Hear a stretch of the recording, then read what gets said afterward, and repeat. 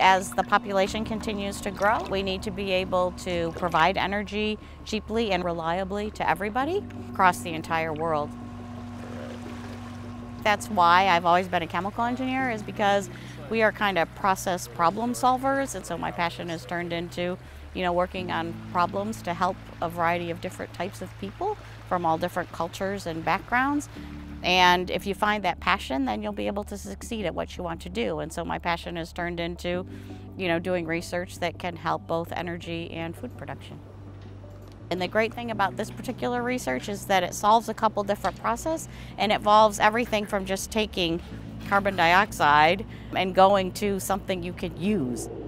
So it's great to have fuel that we could make ourselves all the time, wherever we need it. Some people like algae for fish feed, especially in developing countries, and they can build up their aquaculture network within their own country and be a little bit more self-sustaining. So we're really trying to push the edge on new technologies that allow for more highly productive systems. And it's just really cool to see that we can make some progress and solve some problems, and there's not many systems that are kind of the whole package. So I think that's why it's so important to continue to work on it.